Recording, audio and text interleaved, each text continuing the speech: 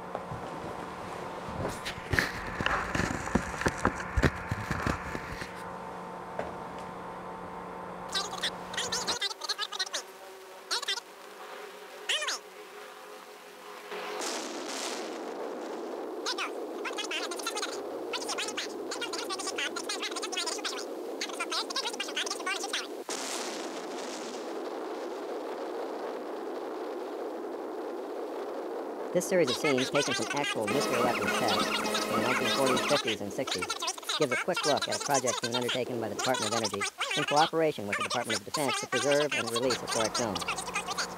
The Department of Energy, in keeping with the administration's openness initiative, will use many previously classified and unreleased historic nuclear weapons testing films as part of its effort to detail an audiovisual history of the nuclear age.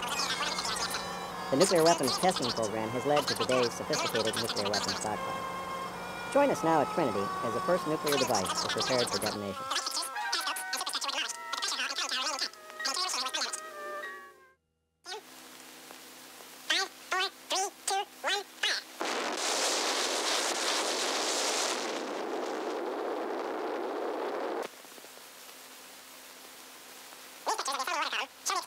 Anchored in the sheltered waters of the Bikini Lagoon below is an array of almost every type of naval vessel used in the past war.